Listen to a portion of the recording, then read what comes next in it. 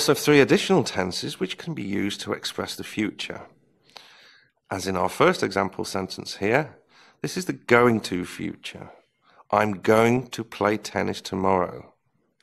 The going to future has the structure subject plus the verb to be in the present tense, am, is or are, plus going plus to plus the verb in the base form. I am going to play.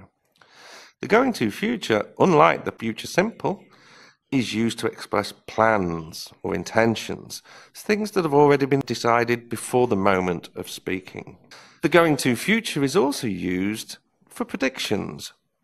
Whereas the future simple used predictions without evidence, the going to future is used for predictions with evidence. For example, I can see a big black cloud overhead. I have some evidence, therefore I can make my prediction, it's going to rain. We can also use the present continuous for the future. Here we see I am seeing the doctor tomorrow.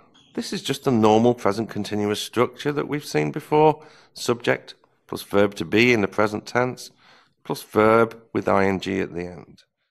The present continuous tense for the future is used for future arrangements. Things that you'd put in your planners, diaries or journals. The final tense that we use for the future is the present simple.